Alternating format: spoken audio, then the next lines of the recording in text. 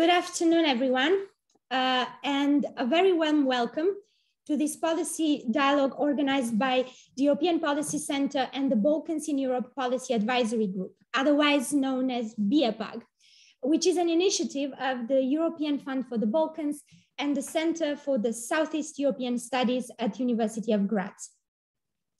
It is that time of the year again when the European Commission takes stock of the progress made by the Western Balkan countries and Turkey on their respective path towards the EU, but also when the Commission thinks ahead about the reform priorities, the support and approaches that would help to advance the enlargement dossier in the future. These reflections are part of the enlargement package that was issued last month by the European Commission, and they will also be the focus of our discussion here today. Who is faring well among the EU hopeful countries in the Balkans? Who leads the way and who is lagging behind? Who has come a long way and who has hardly moved? Who is the eager beaver and who is the underachiever? Who's getting A for effort and who has their work cut out? What are the main trends shaping up in the region? And what are the key stumbling blocks? What is the to-do list for the different aspirant countries? And how does the EU plan to help the region, but also the credibility and transformative leverage of its policy? These are the kind of questions that my distinguished panel of speakers will tackle today. I'm thus extremely pleased and very honored to welcome and introduce to you Maciej Popowski, Director-General for Neighbourhood and Enlargement Negotiations at the European Commission, Florian Bieber, Professor of Southeast European History and Politics at University of Graz, and also Coordinator of the Balkans in Europe Policy Advisory Group. And very soon with us will also be Natasha Wunsch, who is Assistant Professor at Sciences Po, Senior Researcher at ETZ Zurich, and her too a member of the Balkans in Europe Policy Advisory Group. As ever, we'll first hear briefly from our speakers, and then we'll open up the panel for questions and comments from the audience. All participants are free to send us their written questions and comments at any time during the event in the designated box that you can all see on your screens. Otherwise, please click on the raise hand button and I will invite you to intervene live during the Q&A later on. Without further ado, I come straight to Mr. Popowski. Thank you very much, sir, for making the time to be with us here today. I would just kindly ask you for a start to walk us through the main findings and recommendations of this year's enlargement package. Mr. Popowski, the floor is yours. Thank you very much, Corina. Thank you to the EPC. Thank you for having me. Actually, a discussion on the package with the EPC is a part of a package because we did exactly the same thing last year when I arrived in my current position, also with Professor Bieber. So I'm very happy we meet again. Because of course, this is the highlight of the year, and we also want to spread the message and also discuss in a very open manner to hear from all stakeholders and interested parties. Let me start with a little bit of the context that, of course, we know, so I won't be long. We always underline our conviction that the future of the Balkans is in the European Union, and that was stressed once again when President von der Leyen went on her Western Balkan tour in September. She visited all the countries there with the message of encouragement and support. And then it was very much in focus at the Brdo summit with Western Balkan leaders at the beginning of October. So there is no lack of commitment. And on top of that comes the context of COVID response and post-COVID recovery. And it's interesting, it's not, of course, what we've done is important, and it was actually a lot. But what I wanted to sort of showcase is the logic that we followed. We basically decided to treat the Western Balkan countries as if they are already members of the EU. So all kind of support schemes and cooperation schemes were extended to the Balkans, whether it was green lanes, joint procurement of protective equipment, participation in the EU Health Committee. These were the early days of COVID. And then the whole, the issue of long-term recovery is also done in sync. So with the economic and investment plan that was presented roughly a year ago, a little more than a year ago, we put in place an important recovery instrument with a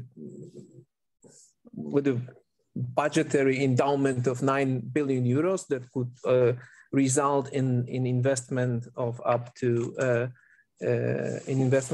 20 billion euros. So this is the general context we operate in, and the main difference between all the reports the past years and this year's report is that this one was drafted in full conformity with the new enlargement methodology.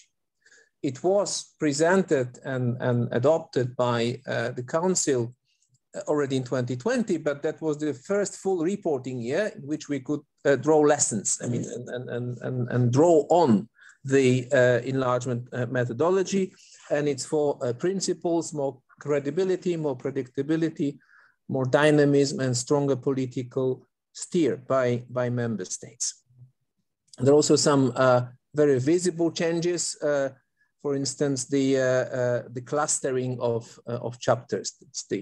That's the novelty. So under the revised methodology, we put even a greater focus on the monitoring of reforms and the fundamentals. They still remain at the very center of the enlargement process. Sufficient progress needs to be achieved in the fundamentals cluster before any other clusters can be opened. And this approach, I think, is well reflected in the reports, country reports, and the Chapeau communication. And all of the reports offer a more detailed assessment of the developments in this area. We have drawn, as usual, so that's not a novelty, but we have drawn on a wide range of different sources when preparing our assessment. So it's not something that we just develop within our Brussels bubble. We've been in touch with many international organizations, civil society, and probably including many of you present in this virtual meeting room. This year, in line with the revised methodology, the package also includes an annex setting out a number of third-party indicators related primarily to the rule of law and the economic criteria. So we have now strong conditionality and merit-based elements and improved readability of the reports. We need to ensure necessary incentives and political steer to make progress, which means we should be able to move forward with the enlargement agenda when conditions are met. We all know that there was a delay on the important decision to adopt negotiating frameworks with Albania and North Macedonia, and it had an impact on the whole region, not only on those two countries, but on the region as a whole. And as enlargement policy is merit-based, we still believe, we are convinced that both countries have delivered on reforms, and that is once again clearly stated in the enlargement package, that both Albania and North Macedonia have delivered on what they had to deliver, and they fulfilled conditions for the opening of the accession talks. So our recommendation is once again to adopt the negotiating frameworks and to make sure that the first intergovernmental conferences can happen as soon as possible.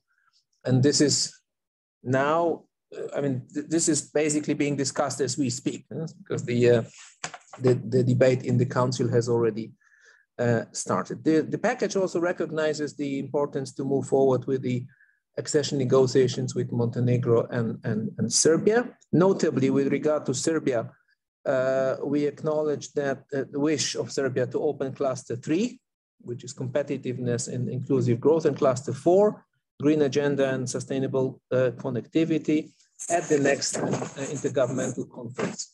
It was based on a very thorough analysis of the progress made by Serbia in the reporting period. And we think that they have fulfilled the necessary conditions. So we could go ahead and open both clusters. With Montenegro, we have opened all. But we still see a merit in having an intergovernmental conference in December, just to take stock and to look ahead.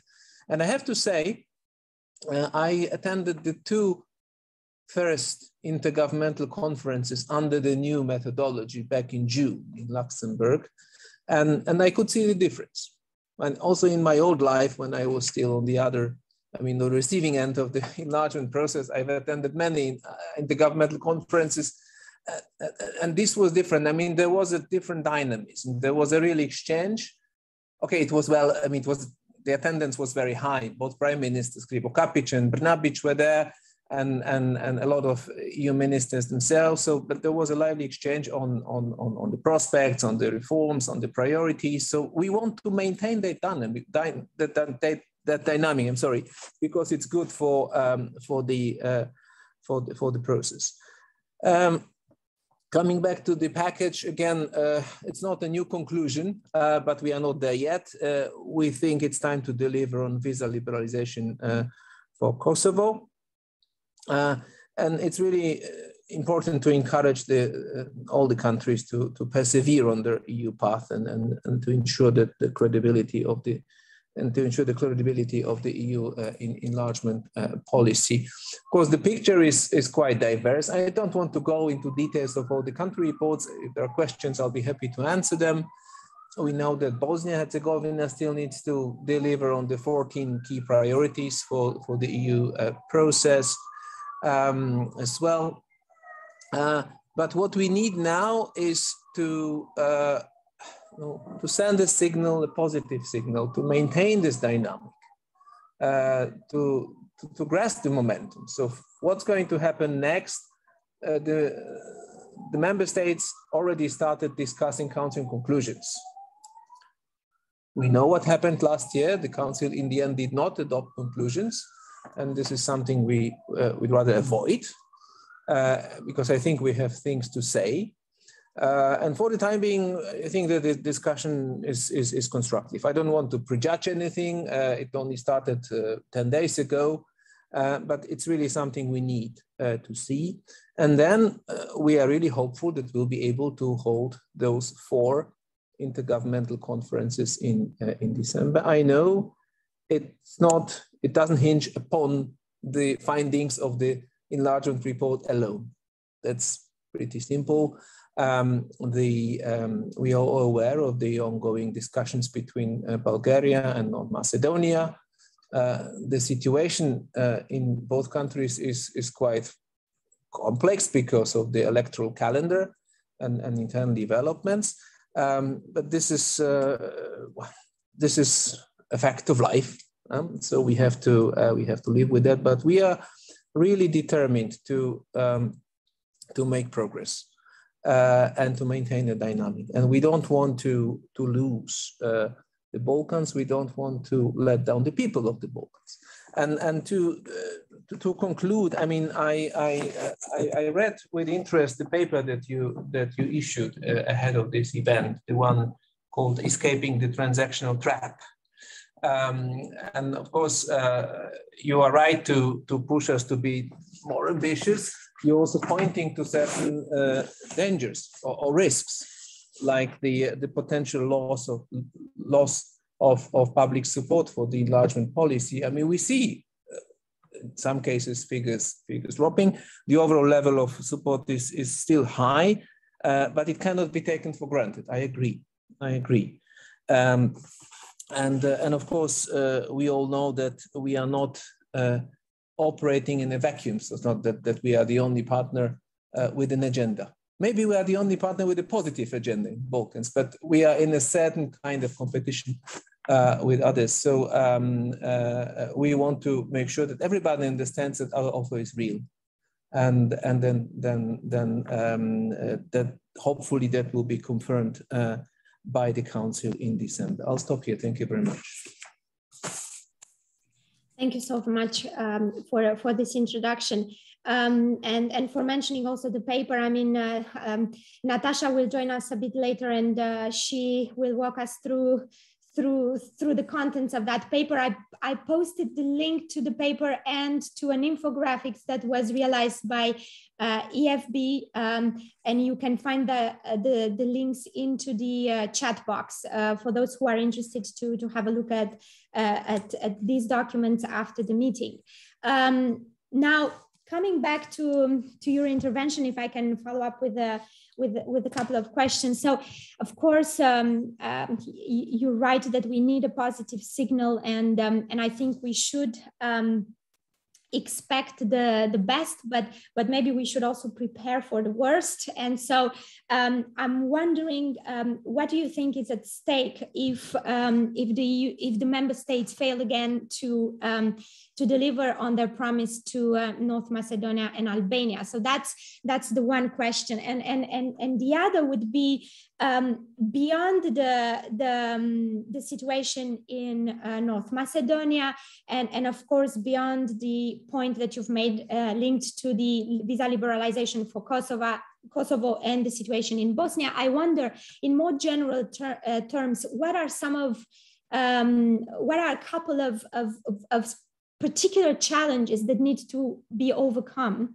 by the aspirant countries, and how do you propose moving forward on some of these issues? So a twofold question, if I may, follow-up question, if I may. Look, on Albania and North Macedonia, really, they have delivered on the reforms. They've gone a long way, I know, and it's actually quite impressive when you look at the actual track record of the judicial reform and the impact of the judicial reform in Albania. It's quite unprecedented. I have the pleasure of chairing the board of the international monitoring mission, supervising the vetting process of the judiciary. This is a profound process, and it has worked. I mean, it's still ongoing, but they've gone a long way. And then, you know, we all fully aware of the changes that have happened in North Macedonia. Again, this is very far-reaching, and you know, we must not let them down. We really think we are ready. Of course, we need all the member states on board, and we're doing our utmost to facilitate an agreement. We cannot impose anything. We are there to help. But objectively, these countries are ready to go. There is a certain fatigue and the sense of disillusionment. And President von der Leyen, when she went on the visit, she was very much confronted with that, but it was also part of the, I mean, the main, perhaps even the main reason for her to be there in person was this message of encouragement that you are not alone, and then we still have an agenda, we are with you. So hopefully this is something that, I mean, an objective that all member states can agree upon. On the challenges, there is no shortage of challenges in the Balkans. When you look at the current stalemate in Bosnia-Herzegovina, the fact that the state institutions are paralyzed. I don't want to dwell on the reasons, but it's a fact of life, which means that the constitutional reform is long, which has been long overdue, is so badly needed. Again, we are not going to write a new constitution for Bosnia-Herzegovina, but we can provide all kinds of legal and technical assistance to make it happen. And we know exactly what needs to be done. But For that, you need the political will of the whole political class actually in the country. Another challenge, of course, that we know so well is the Serbia-Kosovo dialogue. It is ongoing, it's challenging, and the progress is slow. Although there have been some positive developments, and during the week of the visit of President von der Leyen, they finally managed to strike a deal on this issue of car license plates, which flared up out of the sudden. I mean, it was not new, but it doesn't take much for a conflict to be reignited in a way. But luckily, a solution has been found, and Miroslav Lajčák, our special representative for the dialogue, is very much into that, and we are also working hand in glove with him. Yes, and what do you think about rule of law and fundamental issues? I mean, we keep seeing that those come up as problematic over and over again in the country reports. What do you think that needs to happen to inject a more positive dynamics in what concerns the work that has to be done for those countries to meet and sustain democratic standards? It's a long process, of course, and they know exactly what they have to do. And we have seen some progress in some countries, a bit less in others. But I think they all realize that it's a central issue. So we cannot make a breakthrough, and we cannot close the negotiations without a convincing track record on the famous chapters 23 and 24. And there again, we are not only preaching, but we're also ready to help. So for instance, we are working very closely with the Venice Commission. They provide all kind of legal advice for the countries in the region. It worked quite well in Albania. I hope it will work in Bosnia-Herzegovina, where we also rely heavily on the legal expertise of the Venice Commission. There it's perhaps even more pressing because of the necessary implementation of the Sejdić and Finci ruling of the European Court of Human Rights. We are following and watching very closely, but not only preaching from Brussels or criticizing, but also providing help. Another good example of us getting actively involved on the ground, not as the Commission, but as the EU as a whole, is the so-called parliamentary diplomacy. I mean, the role that the members of the European Parliament played in facilitating cooperation between the opposition and the government, the ruling party in Serbia. And I'm pretty sure that it will make a positive impact on the upcoming elections, and there will be accumulation of elections in Serbia in the first half of 2022. Mm-hmm. Okay, thank you so much, Mr. Popowski. I will now turn to Florian, and a big thank you to you too for accepting to contribute to this discussion, Florian.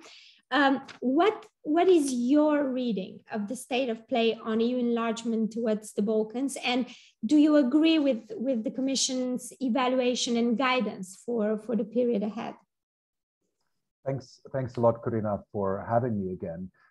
It's a pleasure to have this discussion, although I would say that it's not a very happy environment actually to have this conversation, and not for the efforts or the lack thereof of the Commission, but the overall context is rather discouraging. And I think we have to be quite honest about it, that while the report, I think, reflects some of it, it is really not a good time in the region.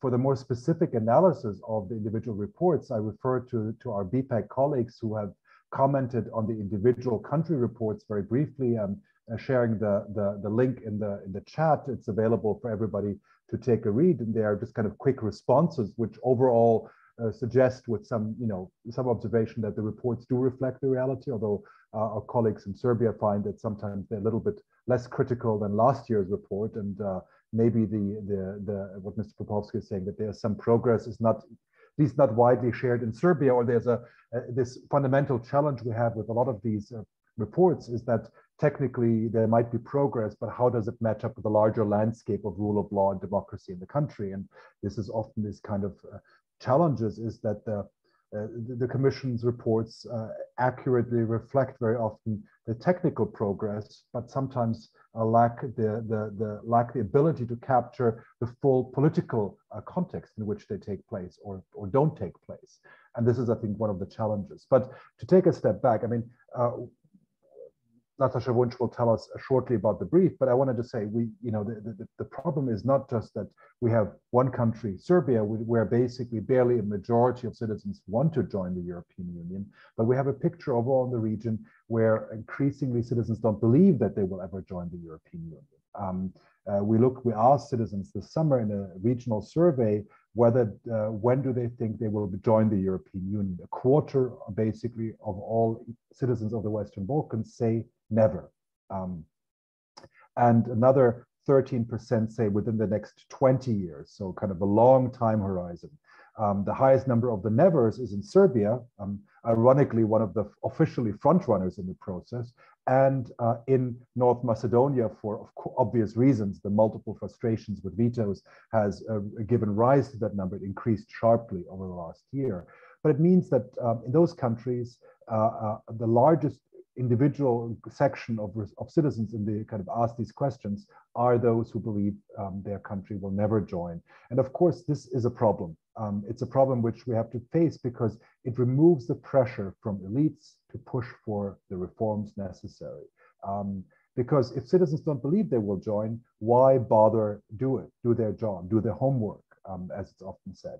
And I think this is one of the difficulties, is that while they might do some technical parts of the story, the motivation for engaging in substantial and difficult reforms is low and lower, and it's been decreasing in recent years. It's not, in a certain way we see with the election results in North Macedonia at the local level and the subsequent turmoil over the resignation of the prime minister, it basically tells a message of saying, if you are putting all your eggs in the EU basket, so to speak, as the North Macedonian government did, you end up basically being humiliated in the polls and put in a very difficult position.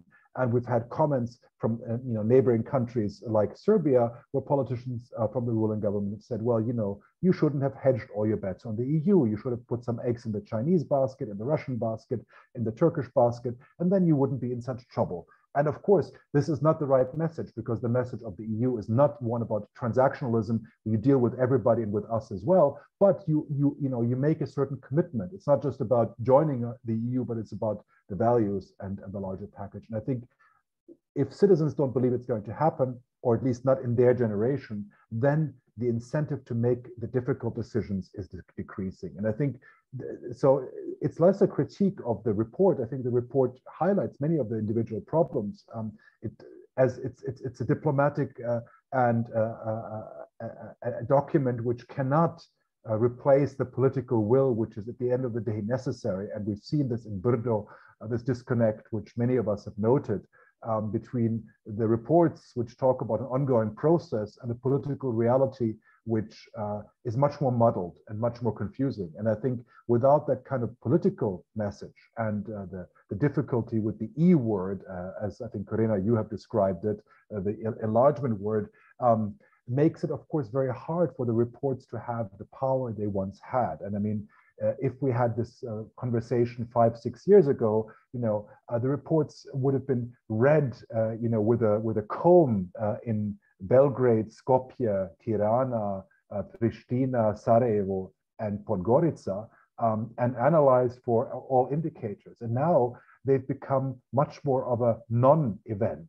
And that's a pity. I mean, it's not because of I think the reports today are much better than they were 5 years ago in many ways, in terms of their analysis and also more critical voices, but it shows you something is happening which is not encouraging for the European enlargement and the process.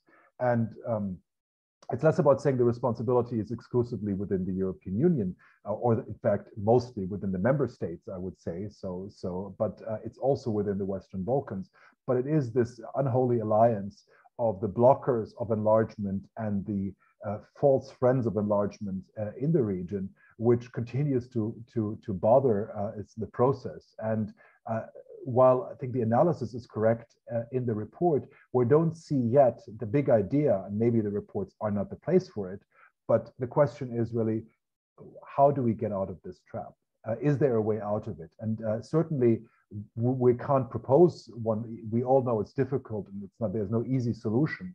I think we in BIEPAG have often said, well, at the end, it boils down to political will. We can conceptualize the best new methodology and framework and all of that. Without the political will, none of them will work and will deliver, which doesn't mean that the existing one can't be tweaked, and the new methodology has certainly the potential to be better than the previous one. So there's, but it's not going to short circuit the difficult political will at the moment, and the situation that some of the biggest advocates of enlargement at the moment in the European Union are the ones who are not doing enlargement a favor. They're in fact doing it a disservice by not emphasizing rule of law and democracy to the degree we would like it to be. So I'll leave it with that for now. Corina, back to you. Thank you so much, Florian.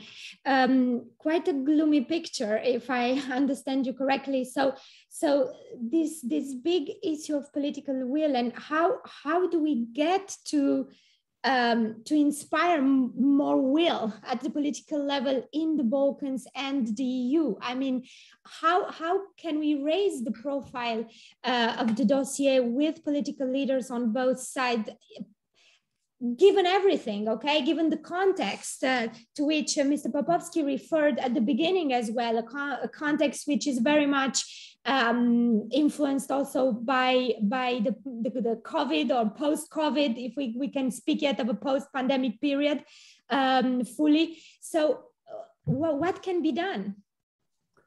Well, I think we have to learn the lessons of COVID very well. I mean, one of the interesting observations of our opinion poll is also when we ask the citizens of the Western Balkans, which country or bloc will be the biggest help in coming out of the COVID crisis. So we're looking forward. Ironically, in none of the countries was the EU mentioned on first place, even though financially, it's absolutely no doubt that the European Union is the most important player. But in countries like Serbia, it's China. In most of the other countries of the region, it's actually Serbia people are looking for. And in some places, it's the United States. So I think the EU is, as we see very often, not given the weight it actually plays. So it's not saying that the EU is not important. I mean, by all data, by all resources invested, it is by far the most important one. But you can see that Serbia, through its vaccine diplomacy, for example, in the region, has gathered a lot of support by making vaccines available when the EU wasn't doing it yet. And this decision had an impact in the way in which citizens perceive Serbia in the future. This was not about looking back towards who helped the most in the crisis, but it shows you that these symbolic acts, these acts of kind of public solidarity, visible solidarity, is something the EU is not very good at doing. And it's not, it's not the responsibility of DJ Neer to do better in that, but it's part of the EU as a broader structure. But it is this kind of recognizing that there are these moments when acting in a visible public way helps and is very important for securing the visibility and also the credibility towards citizens, where some kind of more hollow gestures by others can create a much bigger impact. And this is something the EU has to understand and realize. And we can criticize, the others' opportunistic behavior, but if we don't learn the lessons and learn how the EU is better at communicating and in a certain way selling itself, then it's not going to work. And of course, the other question is more difficult, of how to generate the political will in the EU itself. I mean, this is one problem we're seeing, is also that in recent days, there's a lot of discussion about the crisis in Bosnia and Herzegovina across the region, and talk about conflict and difficulties is hardly enticing in the EU itself. But of course, at the same time, we cannot ignore realities and say, well, let's make things paint a rosy picture of the Balkans, because we can't hurt the image in the EU. So it's a very tight walk for all of us who are in favor of enlargement, and at the same time also think that we have to be speaking frank to also the problems in the region. And that's, I mean, there's no easy way, but I think more frankness also about the problems is necessary, while at the same time being in a certain way smarter about the symbolic politics of the European Union. Thank you, Florian. Mr. Popowski, do you think that more can be done in terms of public diplomacy and communication from the side of the Commission to make it clear about the important role that it's playing in the region? The short answer is yes, but let me develop. Look, I'll pick up on what Florian Bieber just said. Indeed, the symbolic solidarity matters, but we want to be more than that. And in a way, we already drew some lessons. You know, there was a saying, maybe it was a party slogan in the old East Germany. Learning from the Soviet Union means learning how to win. So we saw exactly what the Chinese did in the Balkans, and we did something similar, but much better prepared. So what Commissioner Varhelyi did in May was he jumped on a plane and went to all 6 capitals in a week to be there at the moment of the delivery of the first batch of Pfizer vaccines. So I called it a Pfizer jet trip. And it had an enormous impact. I spoke to all the heads of delegation. They said, yes, it was a quantifiable number. I mean, it was 650,000 doses for the first batch of vaccines. And then much more followed later on, both through donations that we also managed to facilitate with member states and through the COVAX scheme of delivery. And actually, the availability of vaccines is no longer a problem in the Balkans. The problem is anti-vax movement, which is not something specific to the region, by the way. So, you know, of course, we wanted to be a bit more active, but not shallow, to show that we really have an offer. And indeed, we need to step up the communication effort. This is something that we do, by the way. Of course, the reception of the package was mixed. And it differed a lot from one country to another. But I think that the media coverage was not bad at all. I just had a look at the statistics this morning. We had about 1,000 publications, only on traditional media. I'm not talking about social media.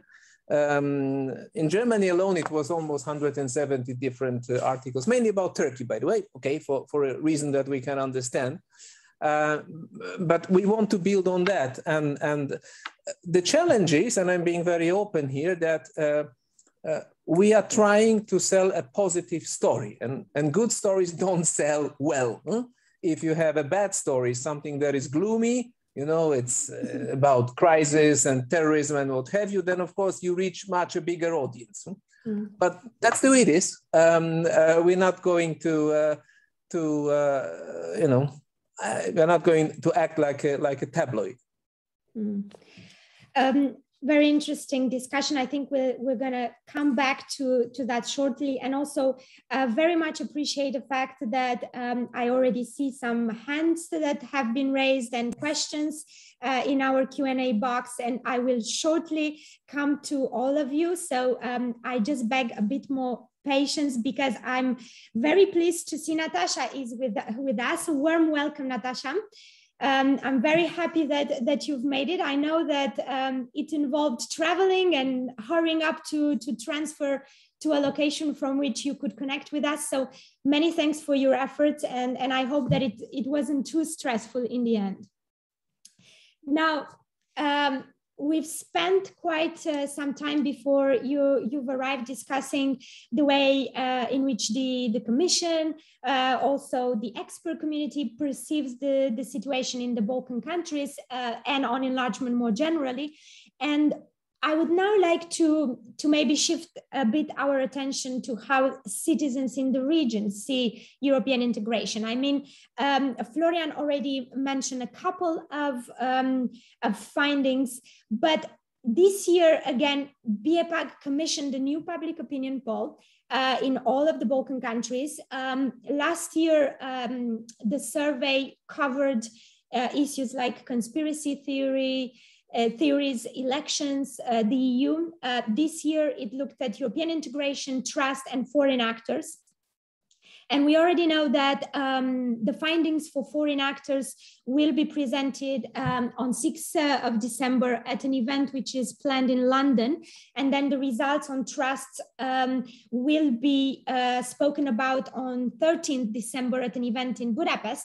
But for the European integration data, and Natasha and I worked together with other BIEPAG members on a brief, which we've mentioned to you at the beginning, and the link to this brief was copy-pasted in our chat box, and that brief came out last month. So now, Natasha, what have we learned from this year's BIEPAG survey, and how do you think that it links to what transpires from the recent enlargement package?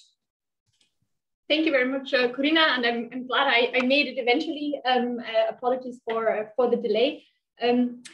Yes, as you already said, Corina, what is interesting, what is perhaps original about this research is that we really focus on the citizen's perspective. I think a lot of policy research, including by BIEPAG, focuses a lot on this dynamic at the intergovernmental level or at the institutional level between the EU institutions and the political leaders.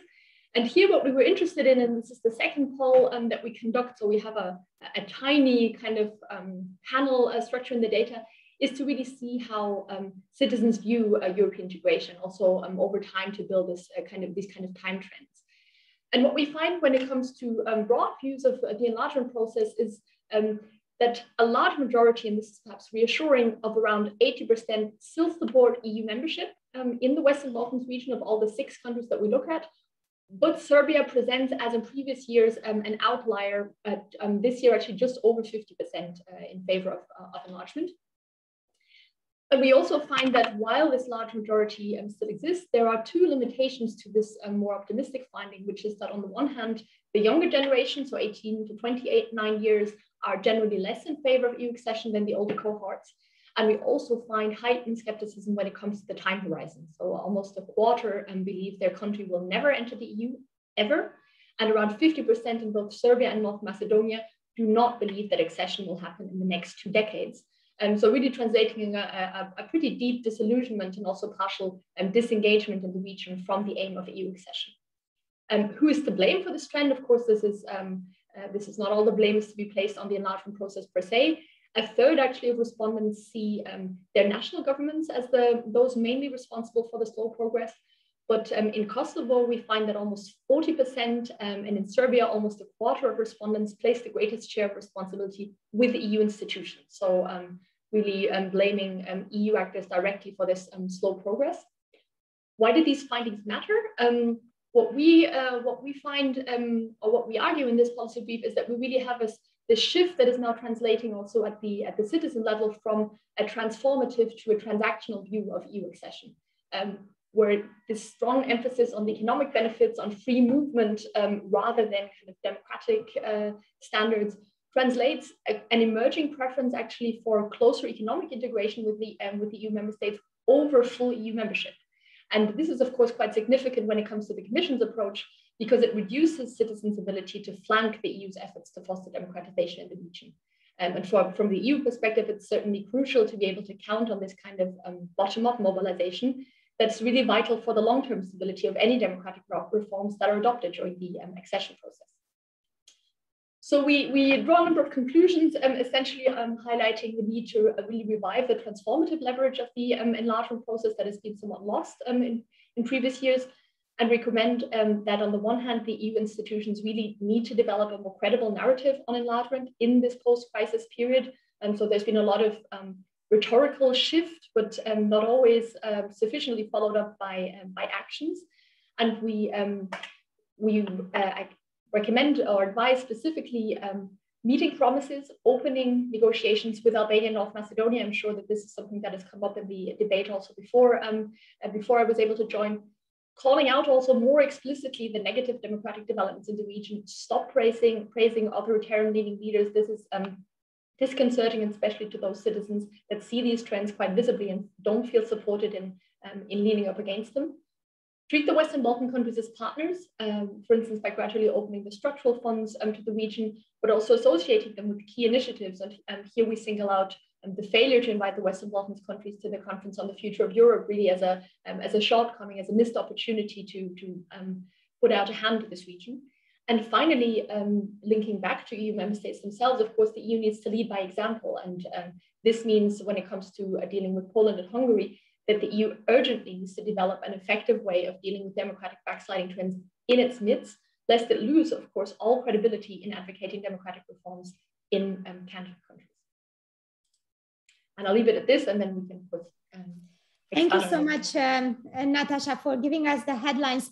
I won't follow up with questions directly to you. I will just open up the discussion at this point because we have collected quite a number of questions in our chat box, but also we have people waiting and willing to intervene. And maybe I will take I will sort of cluster some of the questions that we've been posed in the Q&A box, which relate a lot to the conversation we were having before you've joined us, Natasha, and that has to do with basically the role of the member states and how do we get them to be more constructive in this process. The role, particularly with regard to the decision for North Macedonia and Albania, but also on the visa liberalization for Kosovo have been mentioned in our chat box. And also another interesting question here links precisely to what you said, Natasha, about how member states can look hypocritical in some sense when it comes to emphasizing democratic criteria, but then they themselves not living up to them. So how do we make also the conditions that we're putting on those countries more credible and therefore more effective?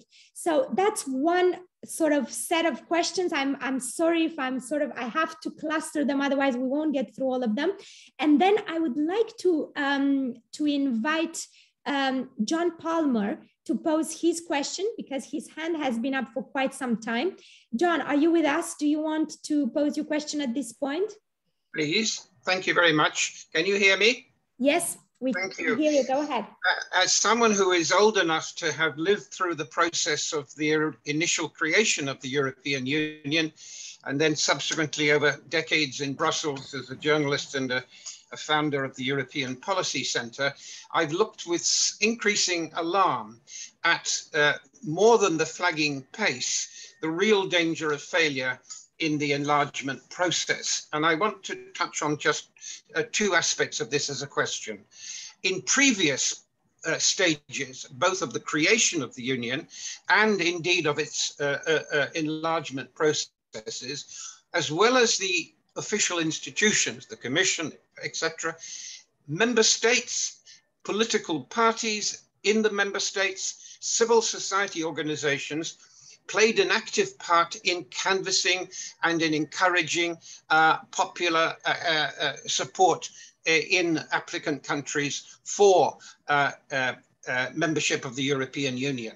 It shouldn't all fall, as it were, on the Commission, however vital a role they have. So what I'm asking is, at what point will the existing member states, who at least we're told support the enlargement of the European Union, not least in their own security, democratic interests, etc., play a part in the confronting some of the false arguments and the prejudices there? I'm thinking of the ridiculous question of the language issue between Bulgaria and North Macedonia, which should be a matter for academics and historians to solve.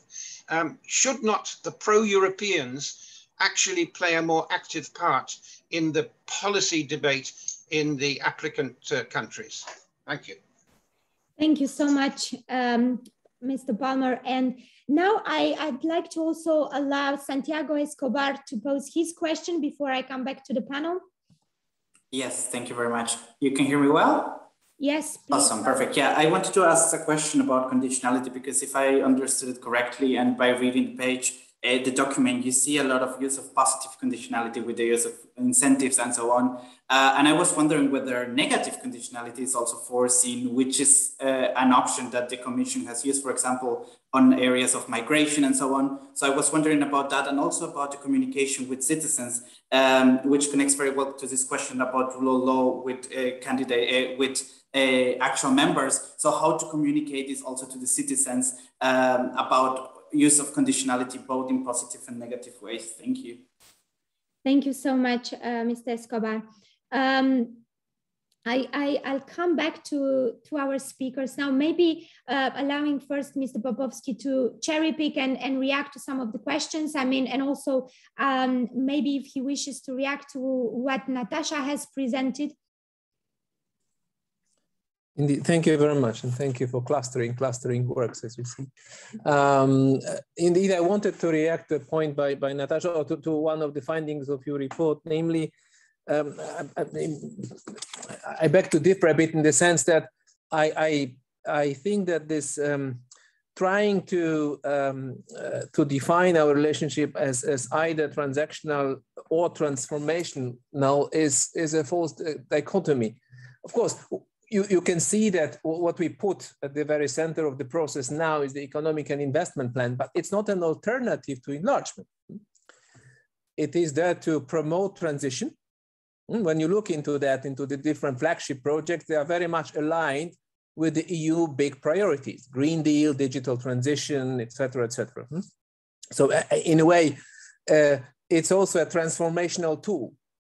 And the second objective behind the economic and investment plan was COVID response. And we wanted to have a big tool to help the countries recover from the COVID crisis.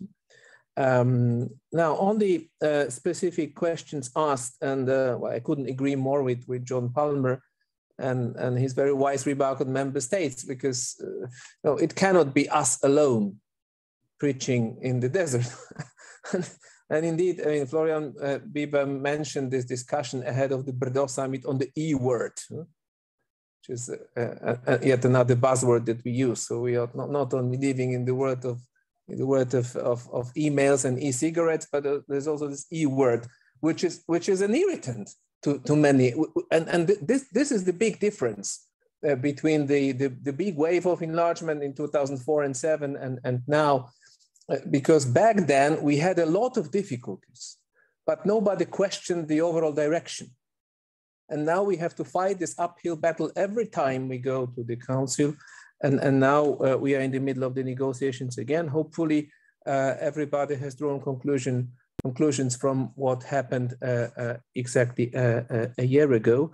But indeed, we need a bit of more positive communication, not only doom and gloom and scary stories, not always fact-based, by the way. I mean, the example that I used to give, I mean, I've been given for the last 4 or 5 years is, you know, is the radicalization. People claim it's a very dangerous phenomenon. Yes, it is, but it's not specific to the Balkans. There are about 1,000 people who left to Syria and Iraq from the whole region. And there are about 400 from Belgium alone. So if you put these two together, then you can see that, you know, these stories are being spun in a way that has nothing to do with reality. So we need member states indeed much more with us on that.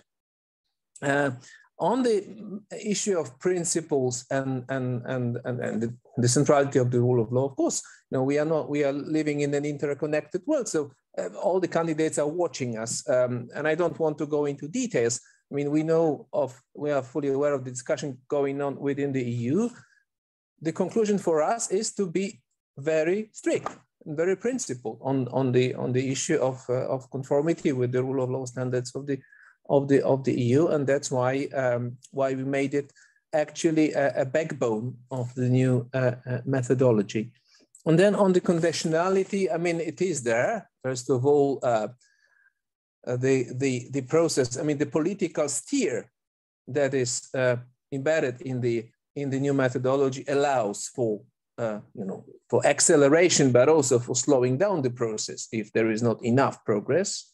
And also when it comes to the financial assistance, in the new regulation on the pre-accession instrument called IPA 3, now it's already the 3rd edition, there is something called modulation. I mean, I'm not sure it's a right English word, but it is there. So which would allow us to adapt the level or the intensity of our financial cooperation to the pace of reforms. So it is an option. Thank you so much, Mr. Popowski. Florian, why do you think the member states have lost this agreement on the direction in which we should be moving on the dossier? I mean, this is just to follow immediately after Mr. Popovski's intervention, but of course, please feel free to choose also among the questions that have been posed. I mean, I think the irony is, of course, that the countries which have been obstacles for the enlargement process at the moment are not always the skeptics about enlargement. I mean, Bulgaria is not a country which has been a skeptic. I mean, it was pushing at the Sofia summit heavily for the E word, and now it's it's become the biggest obstacle at the moment for enlargement. So I think it's not that the EU is divided into the skeptics and the supporters of enlargement, but that some countries, for whatever domestic reasons, opportunistic reasons, might object to a particular aspect of enlargement, which of course has damage on the whole process. And this is, I think, the challenge. So it's not this kind of neat divide between the skeptics and the supporters. Also, we have some supporters who are supporting enlargement for not the reasons which are rule of law based EU integration and value-based EU integration. That's also undermines enlargement. I think enlargement can only be helped by countries who support it, also sometimes critically, but based on merits and based on values.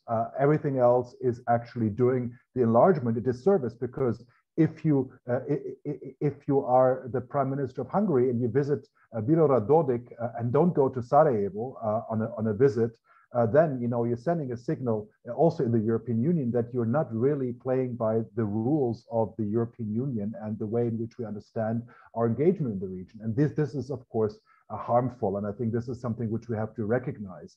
We also have to recognize, I think the problem is that we have seen this kind of individual member states hijacking or vetoing. And the problem is that, of course, once Bulgaria might be convinced to give up its objections, we have no guarantee that other member states will not do the same thing. I mean, it's kind of become easy. It's become an easy and a certain way thing to do. And I think the problem is the EU.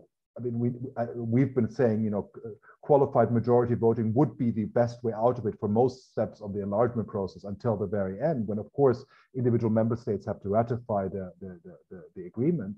But knowing that this is difficult to achieve, the only alternative is to raise the price for vetoes, basically raise the cost for vetoes. And that can only happen if other member states say, this is unacceptable, because we know exactly which other countries might be future veto players in the region. There are quite a few, and I can think of one or two who are very likely to abuse this power, because it is a temptation. And with this temptation in the room and it being easily available, it's very hard not to use it unless the price becomes higher. So we have to think about that, and also maybe think about, not just dividing EU between the skeptics and the supporters, but rather saying who is supporting enlargement for what reasons. And actually many of, we have a position now where France, which is conventionally considered a skeptic, has been in favor of opening negotiations with North Macedonia and Albania. So we're in a bit of an upside down world on that. We have to, I think, acknowledge that in our thinking also.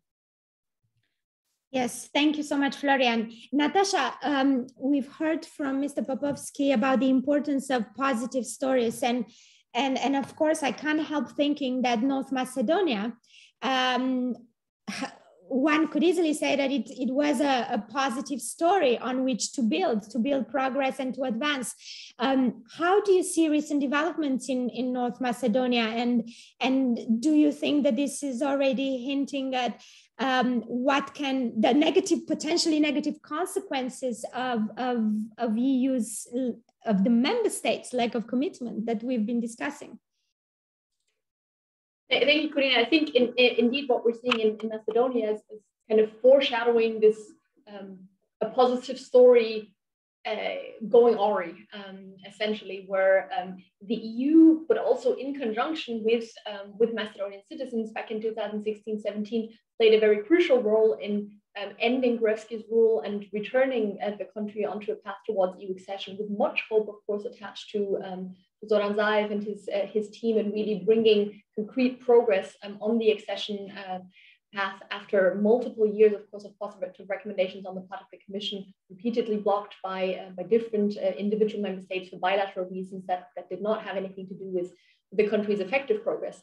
And I think the fact that we really see here essentially the despair of of Zoran Zaev as a person, and saying, I tried everything I could, and I really feel that this electoral defeat in the municipal elections is a sign that this path is not being honored, that it's not kind of sufficient, and that I've not been able to deliver on the European process against the obstacles that have been placed in my path, is, I think, very risky. And letting the country go down that path could lead to kind of a deep deception also on the part of the broader region in the EU, again, not living up to its promises and failing to honor the efforts made domestically.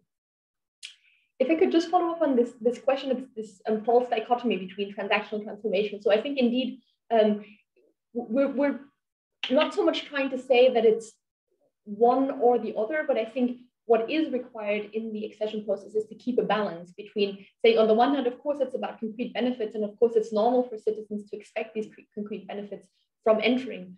But ideally, there should be something more. And Enlargement was sold as this kind of vision, transformation, democratization. And I think this story, this part of the story, is somewhat becoming lost, and we're losing this balance between something that is about common values, as Florian was describing before, going towards something that is more about concrete benefits and kind of this cost-benefit calculation that I think is less than what enlargement could inspire to, when it comes to citizens buy-in.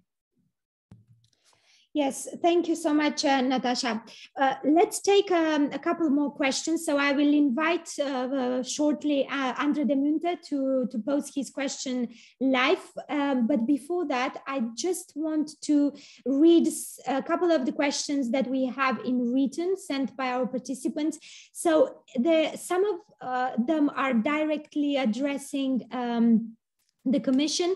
And so, Mr. Popowski, we have a question about how to deal with the political situation in Bosnia and Herzegovina. So if you could elaborate a little bit more about the situation in this country, and how do you see the next steps, but also we have a question asking again, you, Mr. Popowski, the Commission's new methodology talks of integrating countries gradually in the single market by phasing in.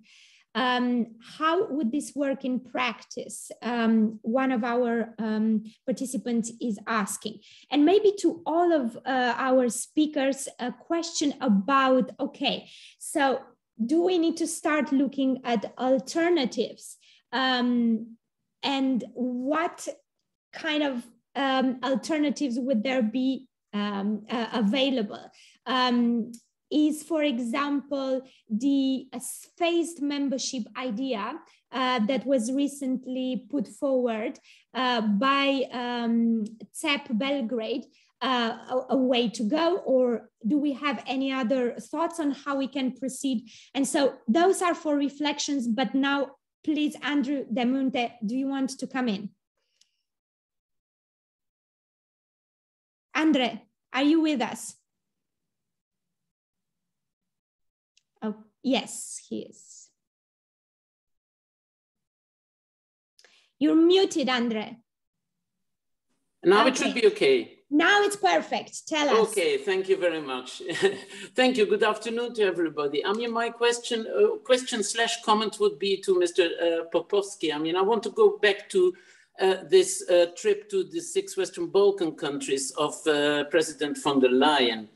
And my first question would be, I mean, I saw statements on the website of the External Election Service on 4 of these visits, and 2 are lacking. They were lacking at the time, they are still lacking, about North Macedonia and Montenegro, where I don't find anything.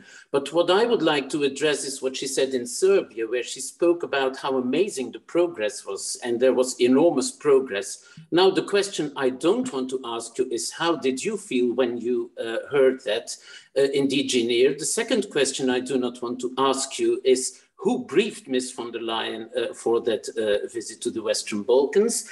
I mean, my question would be, do you think that it is a coincidence that that the vast majority of analyses after the publication of the enlargement package focused and still focuses on the Serbia report, because people see that on fundamentals, this is not what they thought the analysis would be. As you probably know, we are very active in the European Parliament on that as well. There have been parliamentary questions from 12 MEPs, which were submitted on the 11th of October. It is still under heavy scrutiny, and I think more will be coming. Questions have also been submitted a couple of days ago in the Dutch Parliament on the Serbia progress report. Well, progress report, sorry, this is really a lapsus, on the Serbia annual report to the Minister of Foreign Affairs. So I would like to have your views on this, if possible. If I can make a comment on the side, I thought the visit to Bosnia and Herzegovina, in my view, was too much designed to the liking of Croatia. I mean, you can build in an event and then have a press conference where the first speaker is Mr. Plenković for 7 minutes, and then Zoran Tegeltia. I mean, the name was unknown, I think, because in the address it was Dear Andre, but I didn't find Dear Zoran. This may be a parenthesis, but still, I think I perceive this as giving too much of a platform to a prime minister of an EU member state, and it made me think of the Sigurna Hrvatska incident at the time. But maybe a last thing on Serbia, I was really astonished, really, and I'm concluding here, I was really astonished to see, not to find the word glorification or glorify in the Serbia report, which is 135 pages long, and I know everything has to fit in there. The only thing I found was the vague reference: Serbian authorities continue to provide support and public space to convicted war criminals. And I would like you to comment, maybe this falls outside of the scope of the report, on what Interior Minister Vulin said a couple of days ago, like banning people to try and erase the graffiti of Ratko Mladic, which made Natasha Kandic say, well, my proposal is then that you make that wall part of your office, otherwise you will have to guard it around the clock. Thank you very much. Thank you very much, Andre. A lot of questions directed to Mr. Popowski, so I'd like to allow him to gather his thoughts, and maybe we start, maybe Natasha, you go first for a change, just to spice it up a little bit in terms of the order, if you don't mind. I can comment on your question regarding phased membership alternatives that you were asking before, perhaps. Because I think a lot of it is about how does the EU go about things, and indeed it would be interesting to hear the different pressures, of course, that the Commission is under in pleasing all of the stakeholders involved in writing these reports. But I think I do see some value in thinking in terms of phased membership. I mean, of course, it's no radically new idea, because for a long time now we've been saying, could there be something about of course, not second-tier membership, because then you get into the whole symbolic value of it, but the idea of intermediary rewards, and saying, of course, for the Western Balkans, the benchmark is higher. This is normal due to the experience that we've had, both with countries that have entered prematurely, or with countries that have reverted to a state of democracy that's considered less desirable subsequent to their accession. So I do think it's normal for accession conditionality to be of course, more ambitious, more sophisticated for the Western Balkan countries. But then the whole question becomes, how do you keep them on board? And I think one of the things we see in our survey is that indeed keeping citizens on board over what is meanwhile, basically over 2 decades since that first promise of a European perspective is extremely hard. And so I think thinking in that direction, but thinking in the direction associating people from the region. So I think it's really important for any kind of structural change to the enlargement process to really be coordinated with domestic partners in the Western Balkans, so as not to be perceived as basically just another way of saying we're keeping you at bay. What kind of intermediary rewards would those be, and how do they differ, for instance, from the intermediary rewards that are now foreseen in the new methodology?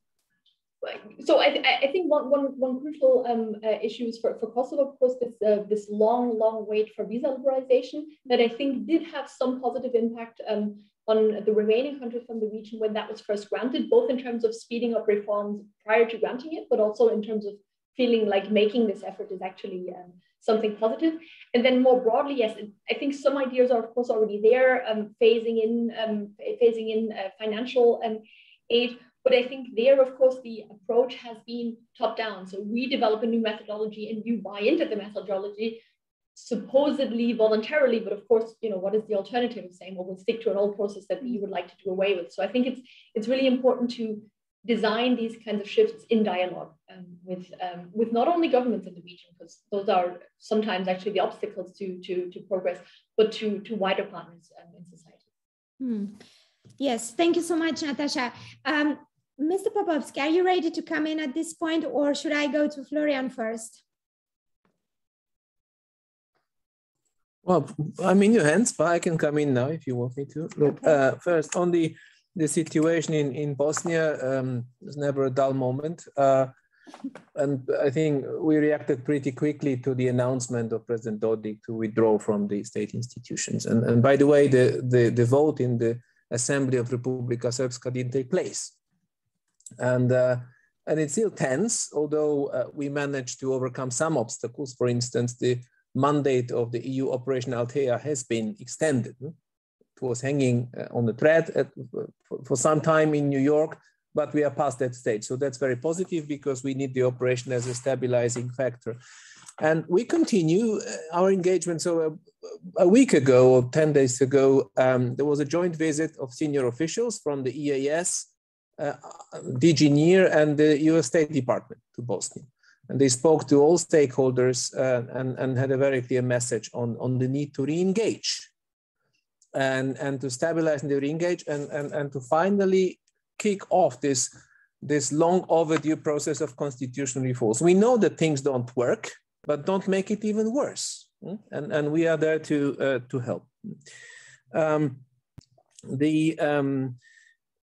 This gradual integration, which I would cluster with the question of phased membership, it's not the same, of course. Labeling can be counterproductive, because if we put too much emphasis on something called gradual phased membership, then it means we are just putting the whole we don't believe in the end phase, in the finalité of the enlargement process, which is not the case. We would like to share as many benefits, but also obligations of membership in advance, because it's also very good for the necessary adaptation process. And it's already happening in many areas. We have over the last couple of years, we basically doubled the number of Erasmus scholarships, for instance. I gave already before the example of the extension of the green lanes, transport green lanes to the Balkans during the first phase of the COVID crisis. And there is much more to come. What we also do a lot is anticipation. So our teams here in DG NIR, they have they keep a close eye on all the new policy initiatives that have to do with the Green Deal or the digital acts, etc. And they scrap all those initiatives to make sure that they are, first of all, to avoid negative impact on the Balkans, but also to see whether they can benefit the countries at that stage without waiting for the actual membership to happen. So that would be the practical aspect of a phased-in integration or gradual integration. But we must not lift it to the level of a new policy, because then it can backfire. I mean, I always refer to my own experience from 20-something years ago, and you know, the Brussels was buzzing with all the concepts of you know, Kern Europa and concentric circles, etc. And it was intellectually thrilling, but politically very dangerous, because it was undermining the collective effort of the whole enlargement community. So this is something to be avoided. On the Serbia report, look, I think we objectively we saw progress. It's not ideal, and we still want Serbia to make. I mean, to catch up and to go ahead, but of course they need to comply with the conditions, and the report is very clear on that. I mean, there is no free riding, and we see a lot of engagement from the current government, and I know that both President Vučić and the government of Prime Minister Brnabić would like to make the best possible use of this now relatively calm period ahead of the triple election in March, April 2022. And I think there is a real opportunity in the, I'm sure you can find a lot of nouns that have not been used in the Serbia report. I mean, I think that, you know, we are careful with the language because it's been read by everybody through different angles. So that's that would be my answer. And on the trip, look, I'm not counting the press releases on the EAS website, I'm sorry. The visit of President von der Leyen was very successful. I was asked who briefed the president, and the answer is simple: I did, together with my director for the Balkans. President spent about 2 hours going through all the country files, and I think she was quite well prepared, and came back in a very good spirit, because she really thought it was timely, and she went there with the right message. Okay, great. Thank you, Mr. Popowski. Florian. Yes, thanks. A couple of quick points. I mean, the first one regarding the staged accession process idea. I mean, I think I commented on that suggestion by CEPS and CEP before, and I think it's a good idea, but the problem is that, of course, does it resolve everything? And I would agree with Mr. Popowski that maybe, you know, these ideas are intellectually very interesting. The question is that really where the process is hinging on? Is this the problem which makes the thing not work? And I'm not sure it is. I think it's more the lack of political will on both sides. And you can find the best process in the world. None of them will resolve that fundamental problem. And I think this is what our policy brief of BIEPAG is arguing more about, that we should focus on that rather than reinventing the wheel every 2 years of how to do the process of enlargement.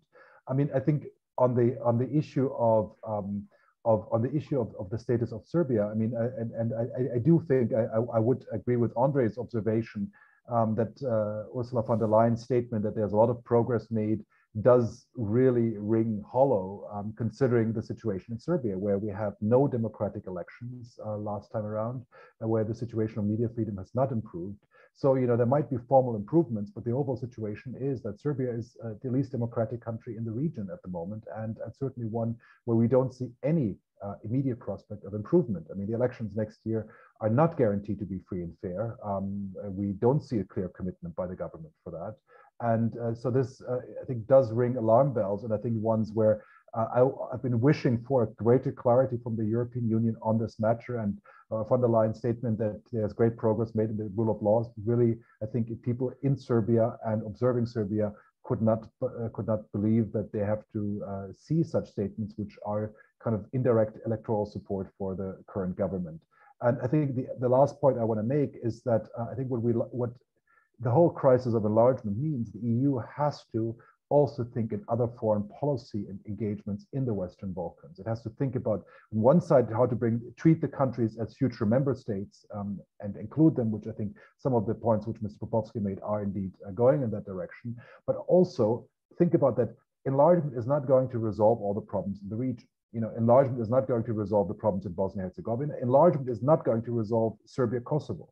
The enlargement is not the incentive which is going to convince Serbia to make a normalization agreement with Kosovo So there has to be a thinking of what can the EU do in terms of its engagement in the region, which includes both rewards and penalties, which is beyond saying you open a chapter or you don't open a chapter or you cluster or whatever else, but thinking about it beyond that, because otherwise I don't think there will be any resolution of the status. And this was one of the questions also asked, maybe much more energy of member states should be invested in convincing fellow member states to recognize Kosovo. That might be a much more promising prospect than trying to end, kind of bring this process to a result. I mean, I hope it will end, but I don't see any incentive for the parties currently to come to a conclusion. So I think we have to think more about EU's engagement in the Western Balkans much more broadly than just enlargement. And I think a lot more clear words would be welcome as well. Okay. Well, we're very close to our end time, but before we part ways, I just wanted to ask each of you in 1 minute to tell me one recommendation or one thing that you would like to happen to see enlargement move forward in the next period. What do you think is a critical development that needs to occur to instigate more positive dynamism in the policy? And of course, you can address it to whomever you think is the most relevant to address it to. Maybe I'll start again from Natasha, if I may. Get the shortest reflection time. Well, I think my point would be about rebuilding credibility, rebuilding credibility in two regards. On the one hand, of the enlargement promise, and of this actually being something that will happen not in 2 decades, not in 3, but actually in a realistic future that people currently living in the region can envisage.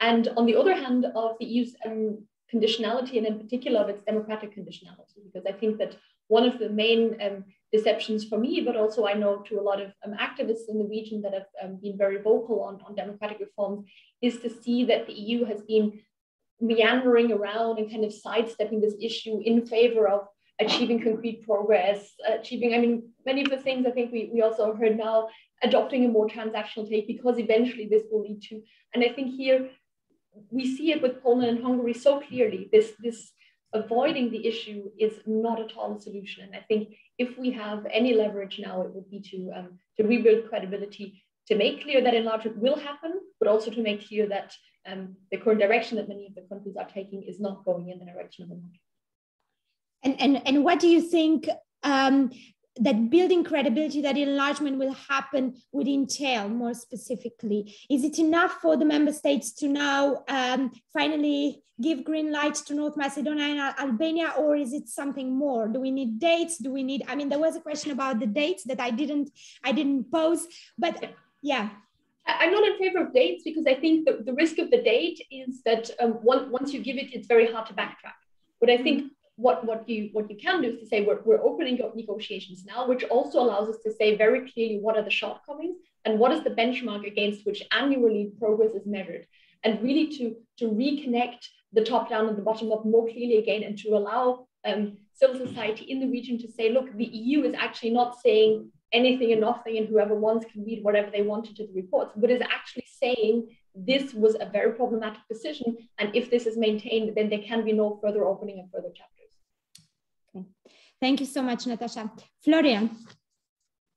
Yes, it's difficult because I know it's hard to make recommendations when, it depends on so many actors. I would say getting Bulgaria to drop the veto and make sure that the cost of doing vetoes is very high, so that no other country will be soon tempted to engage in the same issue, would be one thing. And I think I fully agree with Natasha's point, greater clarity on democracy conditionality, because again, I think there will be no enlargement at the end of the day without the EU sorting out its own rule of law democracy concerns within the union. That's quite obvious. So Macron is right on that level. It just means that enlargement shouldn't stop until that is achieved. It just means that it probably will not happen unless the EU deals with it in a kind of structural way.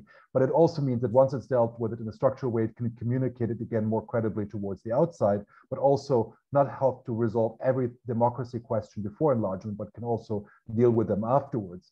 But I think putting democracy more at the center of the message and also of the clear communication would be helpful. But hasn't democracy been at the center for a decade now? What would make it? I mean, I absolutely agree with the point that the member states need to set the example and live by the standards that they set for others. But when it comes to the policy or to the fundamentals being clearer, how can they be clearer?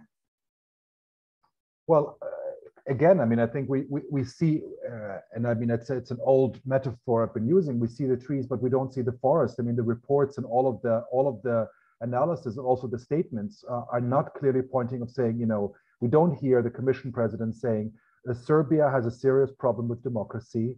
It needs to engage in substantial reforms to ensure it's a functional democracy, as you know, all international observers and observatory indices suggest. It is far and it's declined drastically in the last 10 years. This kind of language, this kind of clarity is needed. So it's not saying, oh, it needs to do this reform and that reform, but it's, you know, it's one thing advising a country and a government committed to democratic reforms to say that it needs to do certain things better. And it's another thing to say that there's been serious, substantial backsliding on core indicators of democracy. And that has a chilling effect on the country and its neighbors. And, you know, this is the kind of clarity where I think lots of people who are in favor of democracy in their country feel left in the rain, so to speak, by the European Union. And that needs to change. Absolutely. Okay, thank you so much for this clarification.